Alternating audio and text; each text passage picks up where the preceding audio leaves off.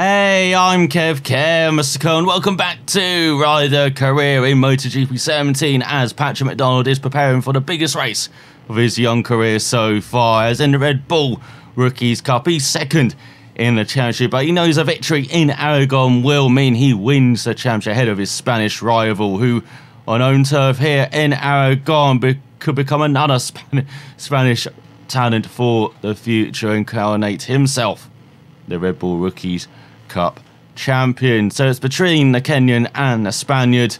Let's see who comes out in top in qualifying. Here is Patrick McDonald for his 2 laps on this KTM 4-250cc Moto3 bike. It is very much similar to the Moto3 bike, so ride in the Moto3 World Championship, which of course is the next step for Patrick McDonald after this race. Let's see what you can do in qualifying around a very sunny Aragon. He gets it in second gear, and that's very nice braking for the first corner. Normally it's so difficult to brake for that corner. Can go flat out through the next right and slight lift through the next right again, dabbing the brakes in this circuit. So flat out in a Moto3 bike. A bit more stop-start than say a MotoGP bike or even a Moto2 bike, but in a Moto3 Red Bull Rookies Cup bike, here's flat, and look at that, McDonald up by 0.02 of a second as he's halfway through qualifying. He's waited a long time to go out. Let all his rivals go out, set a banker up at the track. Rubber in as well as you go through the roller coaster for the first time. The bike gets a bit light there on the front, especially through the second part, but McDonald negotiates that beautifully. And slight lift through the very long left-hander as now we head towards a tight couple of corners, and he's lost 1/4 of a second. Goes slightly wide as well in the left. Then over the hill we go through the right. Slight lift, could probably take that flat out on his second lap. Now downhill through the right. Then send up this left for the back straight. And he's lost another few tenths of a second. He needs to be on this front road, does Patrick McDonald. He might be off it at this moment in time. Let's head towards the final couple of corners. Beautiful couple of corners. Flow into each other. And long radius corners as well. This left-hander. Take it in third. And then flat out through the next left. Onto the front stretch. He's got to beat a 2:05. He's not. He's way down. 2.5 down. There's lots of braking on the rear there. He's in the mid-pack, 13th out of 26 riders. Needs to be much better in qualifying. As he's going to be pushing like hell on this lap.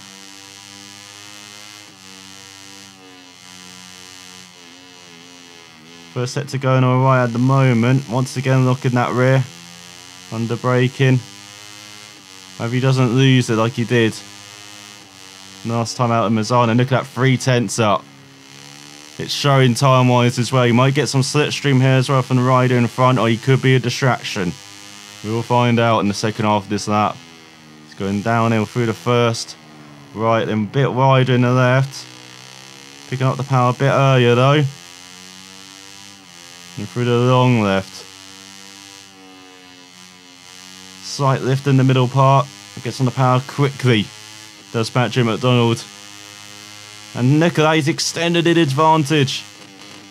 This is the lap. Patrick McDonald brakes himself into the left hand again as you go past the famous wall to our left hand side. Now goes slightly wide through the right. He's on the curb. And now he will be getting some slipstream from the rider in front. It looks like down this back straight. He did make a bit of a mess of that section, but he's still over a 1/4 of a second in front. Here's Patrick McDonald with this slipstream as well, heading towards the final couple of corners. Just got to keep it together through this penultimate corner. Didn't take it that well previous to that. Oh, well, that's better. Going to power slightly later, but carried more speed through the corner. Again, with this slipstream, this will help towards the run to the line, but still loses out on that final sector by almost a second. He's only on the second row at the moment. Disappointing for Patrick McDonald. Such a good life until that final sector. As we skip to the end of the session, he will start in 6th. And his Spanish rival, though, will share the second row with him with the Italian in between the championship pair.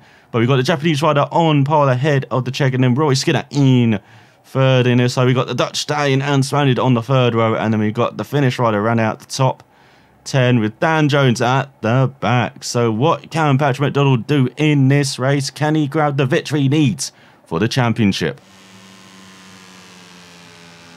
As here we are looking at the grid, there is McDonald in 6th, there his Spanish rival in 4th, and then looking further down the field, you've got the Turkish rider in 11th, the Spaniard in 12th, and then looking further down, there's Masaki down in 16th on the 6th row. Not very good for the Japanese riders. Right at the back there is Dan Jones and the Belgium. So it is for Patrick McDonald. 4 laps to decide this championship as he gets underway. From the second row, gets a good start. He's jumped his rival, does he? He does, up into 4th towards the first corner and slots into that position. Very good start for Patrick. And now looking down the inside, he makes it into a podium, does he? Not quite. And it's a run around the outside. Patrick McDonald's gone wide. He's lost it all, that progress from the start. We'll slip through the next couple of corners.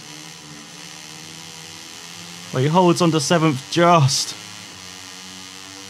In his first lap, pushing too hard, was he? Sticking down the inside, the Italian. Makes it up to 6th now. So now we've got that famous gang of 5 from Mazzano in front. What will Patrick McDonald do? Will he sit back on this first lap like he did? Mazzano, will he be making moves already? Because he needs to win this thing.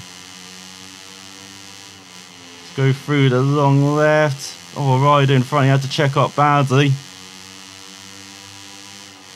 But didn't lose too much time to his Spanish rival, that is, in front. And he gets into the back of him, he's down. Oh, Patrick McDonald. You're going to get a reputation, son. Obviously not happy about being brought through the long left. Just takes him out.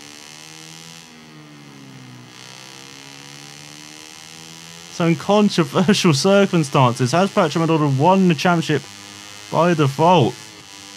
He's still got a push though. You don't know where the Spaniard is going to emerge at the end of this race. He could battle his way through the field and grab a top 5 still. You just never know.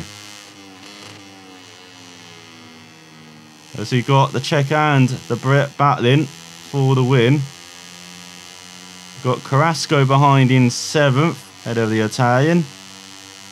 And there is Skinner back into the Czech rider. We've got everyone pairing off. And McDonald punted off his partner all by himself. As we go on to the second lap. Took that first corner a gear too high.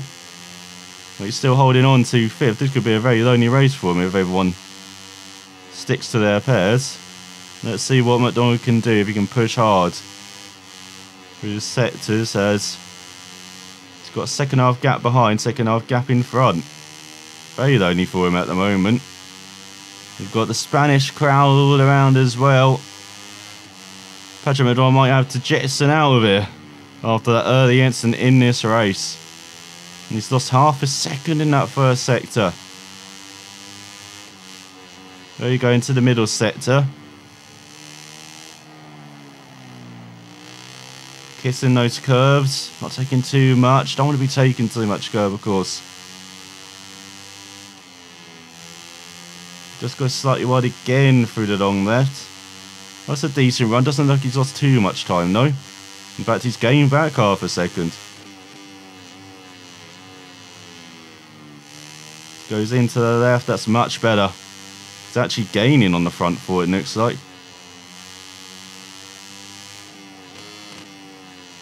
He's going to the right. Then into the left. Not quite in slipstream range, though.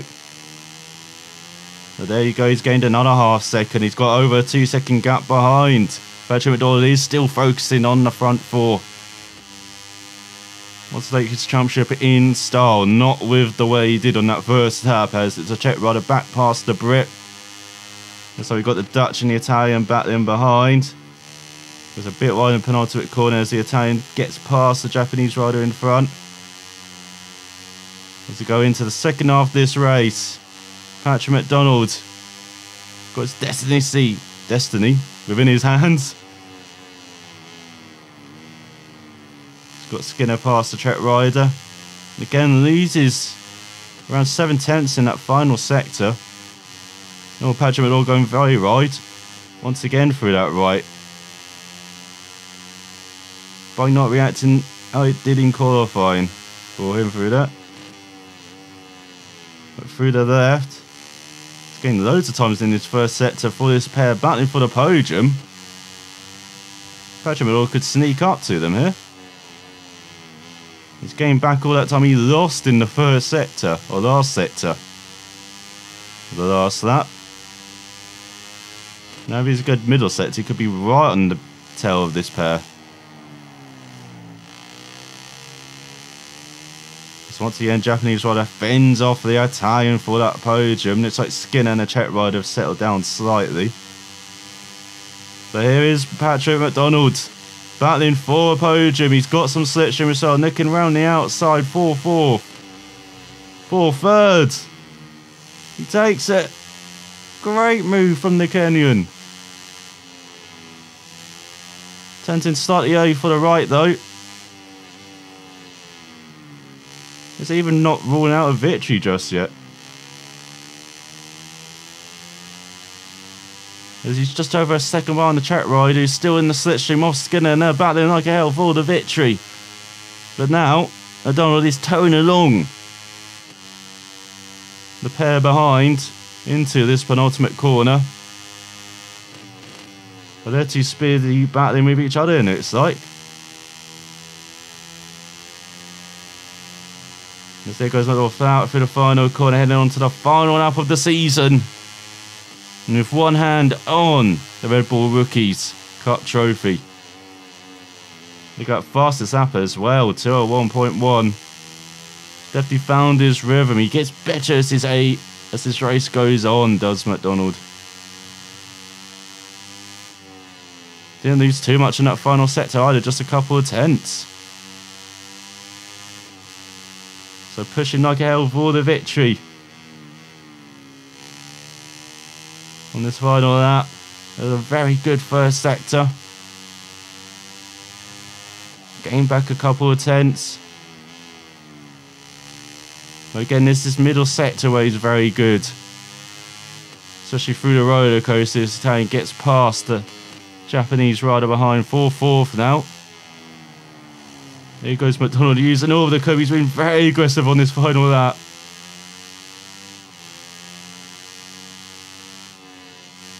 Goes through the long left. And once again getting in the slipstream, heading towards this left hand around the outside, the Czech rounded outside the Brit maybe for the victory. Oh, he's on the curbs. Gone wide. Oh, they got back past. Through the right, had to let them by. Into the next right, down the inside the Czech rider. Into that, down the inside the Brit. He takes the lead, does McDonald. Too high a gear though, off the corner. So the Czech's got a beautiful run. So has the Brit. They got slipstream heading towards the final couple of corners. Can McDonald hold on? They're nicking to the outside. Why are they doing that? So they're trying to hold the inside line.